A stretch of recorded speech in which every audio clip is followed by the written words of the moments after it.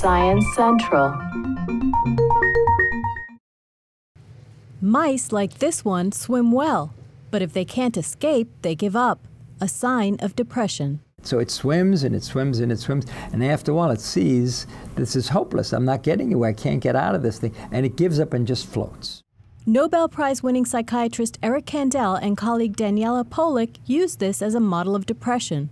When given a common antidepressant drug, the mice showed reduced signs of depression and kept swimming. But the researchers wanted to know if behavioral therapy could do the same thing.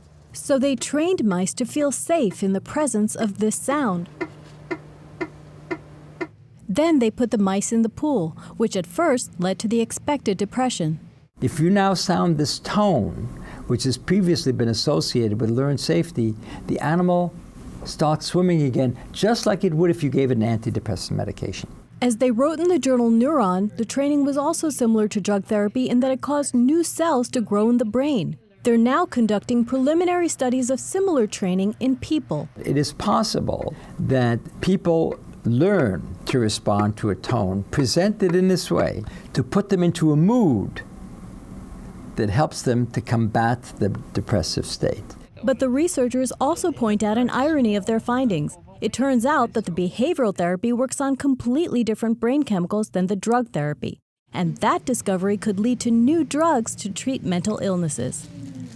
Sunita Reed, Science Central News.